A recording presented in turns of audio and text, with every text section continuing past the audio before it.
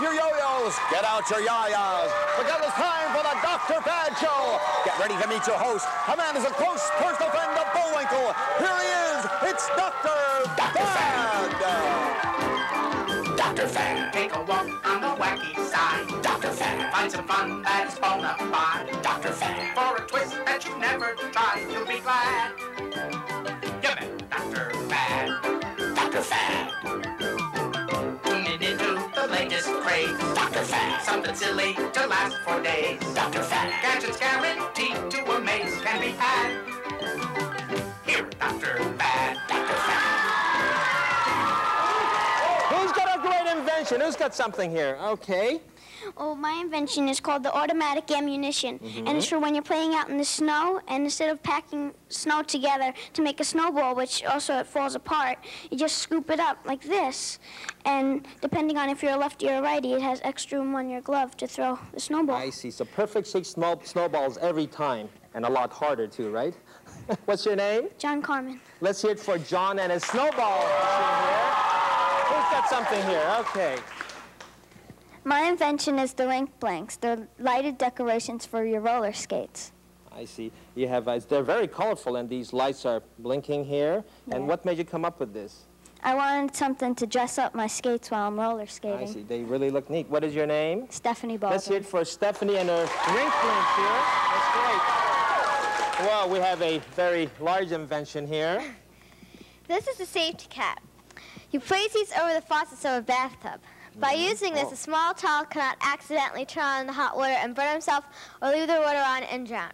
I see. That's really neat. No more scalding, huh? Yep. What made you come up with this invention? Well, my cousin is really little, and I don't want him to get hurt by the burnt water, or I don't want him to drown. I see. That's great. What's your name? Lori. Lori and? Stacy. Lori and Stacy. Let's hear it for the great bathtub invention. That's really great. The Dr. Fad Show is all about creating and inventing. We've interviewed thousands of kids, checked out their ideas, and chosen the best inventors to join us on our show. They'll demonstrate their brilliant creations with our audience as the judge, and we'll challenge their inventing skills right in the spot in our Fad Lab. And David, let's not forget our grand prize. Strap yourselves in, because today's grand prize winners get a trip on Earth Shuttle to Epcot Center at Walt Disney World. That's great, David. Who's up first? Come on up, Elaine Battaglia. Come on up. Jordan Schechter, come on up. And Paul Valancourt, come on up. Welcome to our show, inventors. Ready for our first Fad Lab challenge? Yeah. Yes, it's round one of the Fad Lab Challenge. Remember, the winner gets 30 points, the first runner-up 20 points, and the second runner-up 10 points. In the case of a tie, the contestants will split a maximum of 60 points between them. All right, what fiendish concoction do we have cooked up for our first Fad Lab Challenge? It's time for another patented Dr. Fad Targarama challenge. Ah, yes, the old Targarama challenge. Now, contestants, in your Fad Lab, you will find a steel ball perpetual motion machine. Use that to propel a ball down a flume towards the target. That doesn't sound too tough to me, Dr. Fad. Ah, but that's not all, David. It's no ordinary target, because it's the colorized Dr. Fad Targarama target. You see, each section on the target has different colors, and they're worth different points. You can all have 3 shots each. The contestant with the highest point is the winner. You're an absolute fiend, Dr. Fad. This is a tough one. That's where you're going to have some practice time. Got it, Fadsters? Run to the Fad Lab. Start practice.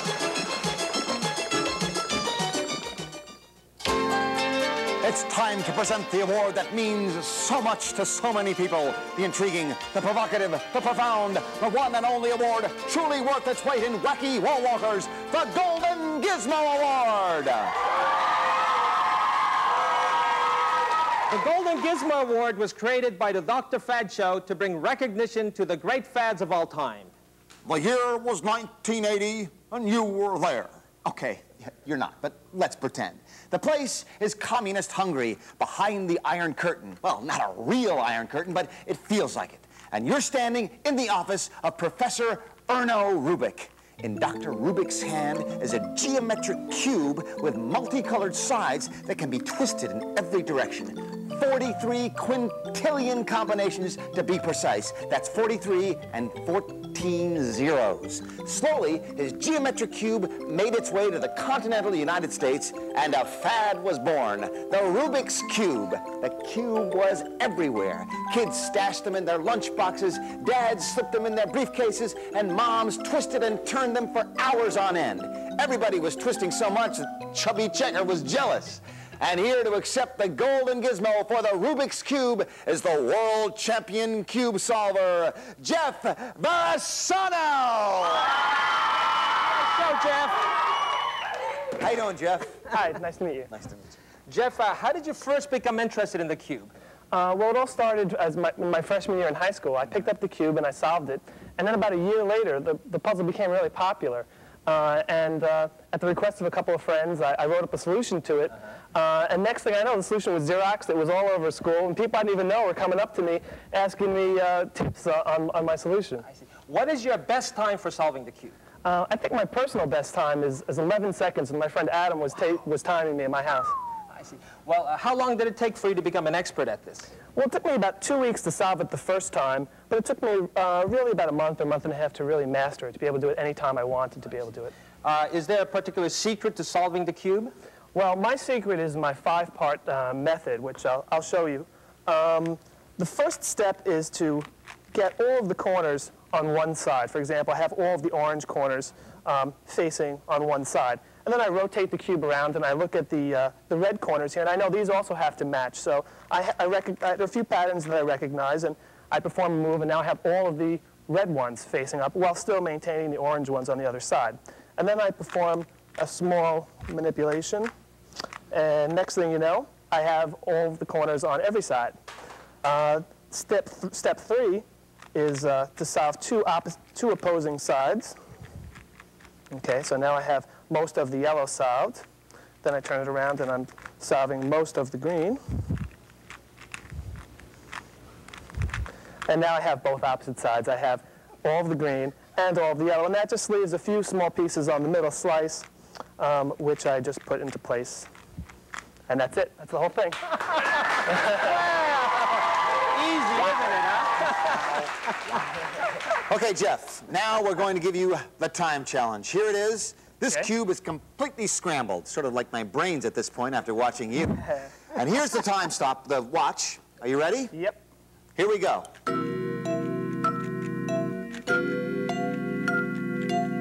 5 seconds. 10 seconds. 15 seconds. 20 seconds.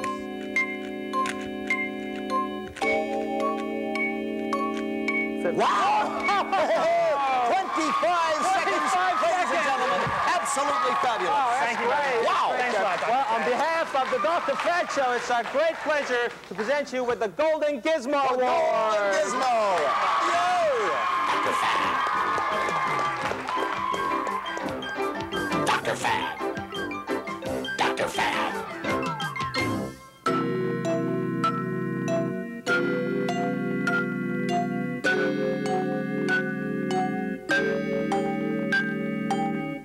Practice time's up in the Fad Lab. All right, contestant number 1, you got your ball in place. Okay, now time for the real challenge. You're going to have 3 shots. So, 30 points. Oh, yes. Right. 30 points. That's your second shot. Whoa! Another 30 points. Total of 60 points. Whoa! Another 30 points. The highest total you can get, 90 points for Jordan. Oh, that's really something. Okay, here we have Elaine. Ready? 30 points.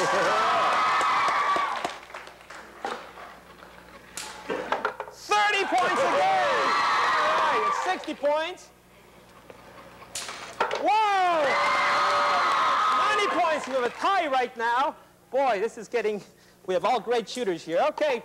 Oh, just missed the 30 here, Carl. 10 points. Oh, 10 points. Just barely missing the 30 here. 30 points for 60 points for Carl. Well, we have a tie here between Elaine and Jordan with 90 points. They're the winners of this Fad Lab Challenge. David, let's take a look at the Fad scoreboard. At the end of round one, our scores are Carl with 10 points and Elaine and Jordan tied with 25 points. Okay, Fad Kids, you did great in your Targarama Challenge.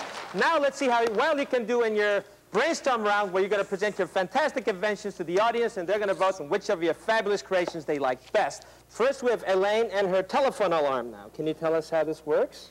Well, this invention is for people who have a big phone bill or are on the phone too long. You can set the timer for how long you're going to be on the phone. When your time runs out, a tape will play, and my dad will yell at you to get off the phone. Do you have this problem a lot? Yeah. I see. Can we try this? Sure. So you're just yakking away on the phone. Oh. Time's up! Hang up the phone! That's your real dad?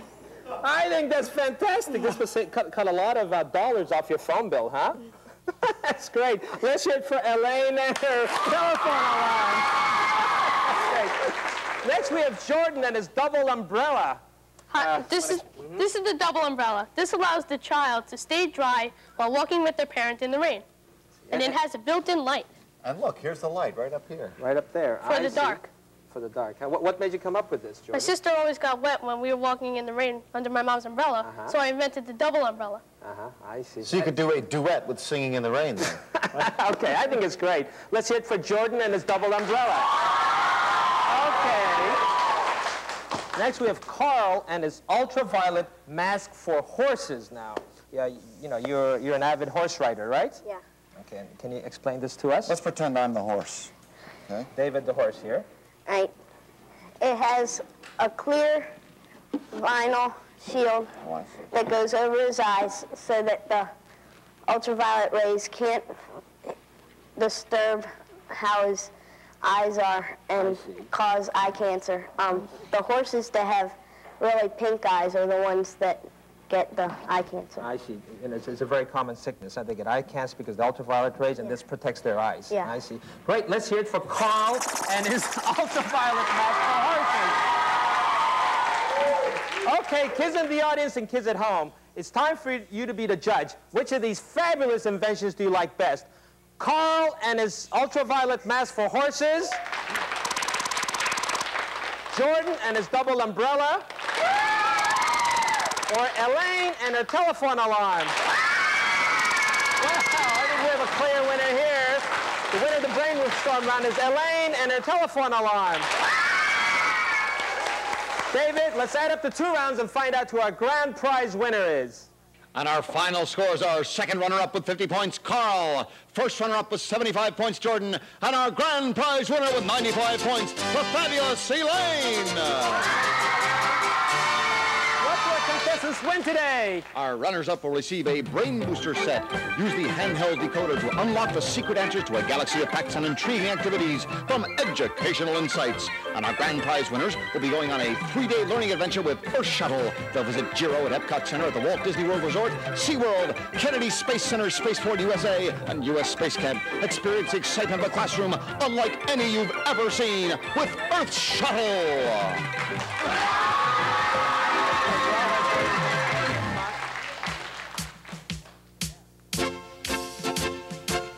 Order in the court! Order in the court!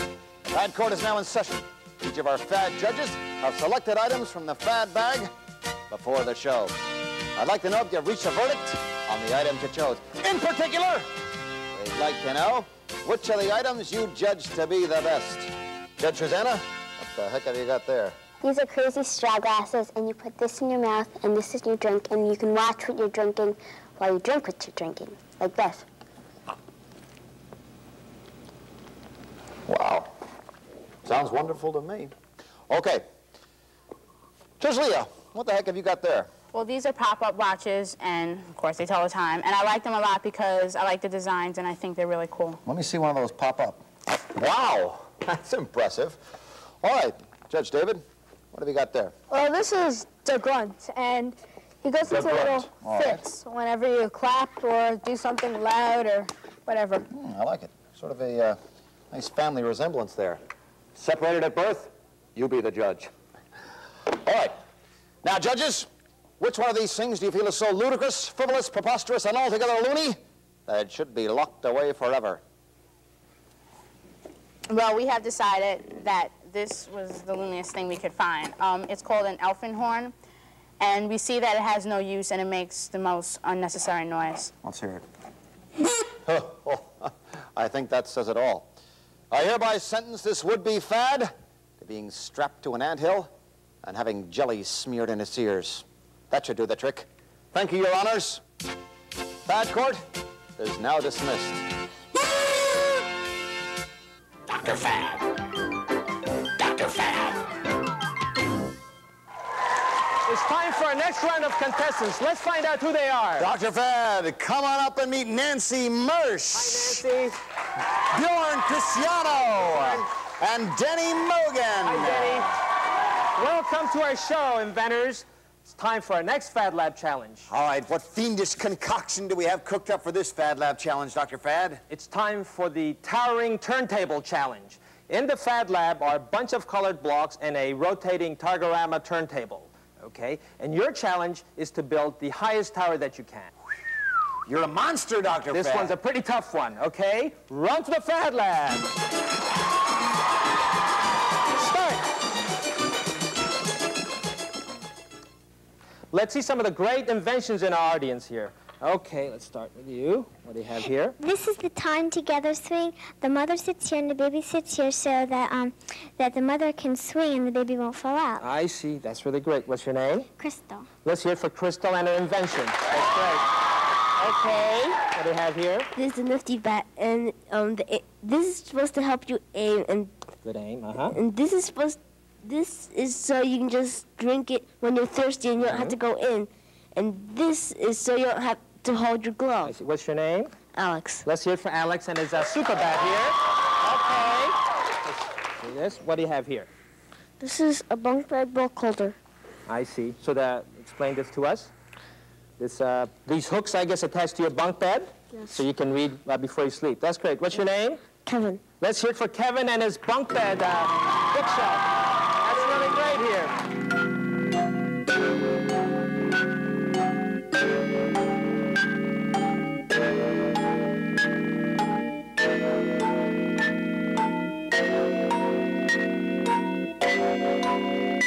Time's up in the Fad Lab. Let's see how our contestants are doing. Okay, we're going to start with Nancy here. This challenge requires a good knowledge of centrifugal force. It's very difficult. Nancy has built a tower 1, 2, 3, 4, 5, 6 blocks high. Bjorn has built a tower 1, 2, 3, 4 blocks high. And Denny has built a tower 1 block high. So that makes the winner of this Fad Lab challenge, Nancy, with 6 blocks. Nancy, how did you figure out to put it in the middle of the turntable? Well, it's a pretty simple fact because all the other blocks are around there and I couldn't stand it. So I didn't want to move them to waste time, so I just started in the middle. I see, and in the middle it doesn't rotate, right? Centrifugal force is very important here. David, what does that make the Fad scoreboard? At the end of round 1, our scores are Denny with 10 points, Bjorn with 20 points, and Nancy with 30 points. Okay, inventors, your towers may have collapsed, but it's time for the brainstorm round where you can make up to 70 points by presenting your inventions to the audience, and they're going to vote on which of your great inventions they like best. First, we have Nancy and her fingernail washer. Can you explain to us how this works? Yes. The water in this bucket here will run down these tubes. There's soapy water in here. Very soapy. It would come down here on right there. You would put your fingernails right soapy here. Water running in here. Right. Okay, put my fingernail like here. Yes. Put your fingernails right there and you would make your fingernails and get my nails clean. Let's run that some more. I see. Great. Now, what made you come up with this? Well, you want to turn that off? Okay. What made me come up with this is the night that we wanted to make the invention, my dad said, Nancy, your nails are very dirty. How about you wash them off? And I said, Daddy, that's it. I can make a fingernail wash. And And then he comes up with the idea in his head, and then we made the fingernail washer. And here it is. That's great. Let's hear it for Nancy and her fingernail washer. Great invention here. Next, we have Bjorn and his instant trash remover now. Can you explain this to us? This is an instant trash remover, and I designed it for old and disabled people, and especially for kids who don't like to take out the garbage. Okay. All you have to do is open the window, go to the side of your house, open the window, take your trash here, and put a lot it of trash bags are really heavy, right? put it in this container, and flip a switch on the wall, and the trash automatically goes over to this bin here. Oh, it even automatically dumps it. And dumps out. I see, into the world's biggest trash bin here, huh? Yeah. I see. Oh, that's really great. Do you actually have a system like this at home? No, this is a model. This is a model, huh? Would be a great thing to have. Let's hear it for Bjorn and his instant trash remover. Okay. Next, we have Danny and his slap shot hockey stick now. Let's see how this works. Now, what's the problem with an ordinary hockey stick? When you bring your stick up, you might hit somebody in the face. I see. Right, when you take these aggressive shots, you can hit somebody in the face. Okay. So what does this do differently? When you pull up on the string, the head of the stick goes back. Whoa, I see. Oh, can you do that a couple of times here? Sure. And I see. So that gives the action. Do you have a puck here that you could show us what it looks like? Okay, let's say I'm the goalie, okay? Okay. All right. Whoa! That's great. Good. Yeah. Let's hear it for Denny and his slap shot hockey stick. That's great. Okay, kids in the audience and kids at home, it's time for you to be the judge. Which of these fabulous inventions do you like best?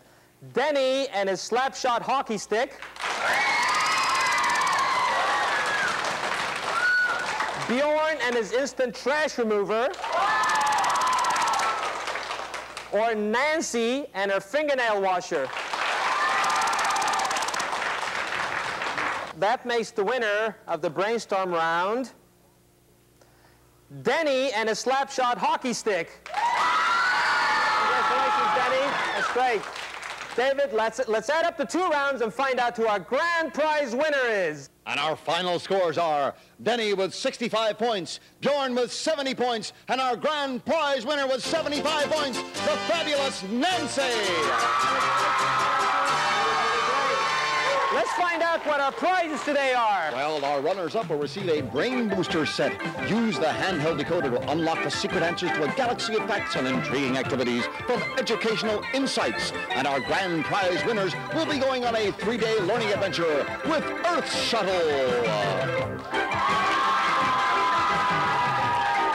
We're almost out of time. If you'd like to become a contestant on the Dr. Fad Show or receive a free membership to the Dr. Fad fan club, send us a letter with your name, address, phone number, and if you want to become a contestant, a photo of your invention to the Dr. Fad Show, P.O. Box 11777, Washington, D.C. 20008. See you on the next Dr. Fad Show. And remember, kids, don't just follow fads, create them! All right.